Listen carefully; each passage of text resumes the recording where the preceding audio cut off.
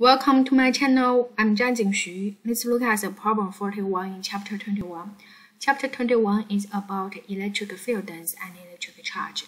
We can say in this system we have 2 point charges Q1 and Q2, and they are positive charge, right?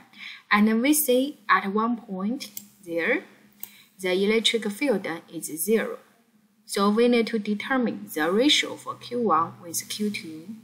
And also, the distance from this point to Q1 is L divided by 3.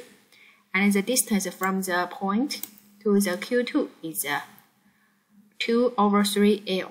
Agree? Yes. Now we can see, we consider Q1 as a positive point charge.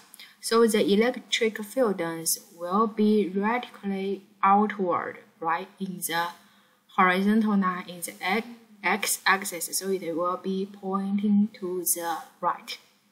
And also we consider Q2 also is a positive charge, so the electric field will be outward, radically outward, and pointing to the left. And you can see if we need to make the electric field is 0 at this point, that means this magnitude for E1 should equal to E2 because they are at opposite direction, right? So we write the magnitude for E1 as K Q1 divided by the distance squared. Distance is L over 3. And similarly, we can look at E2 as K Q2 divided by the distance squared. The distance is 2L over 3.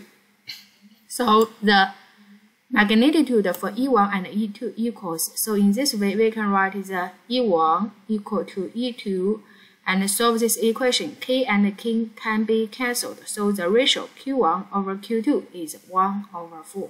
Thank you.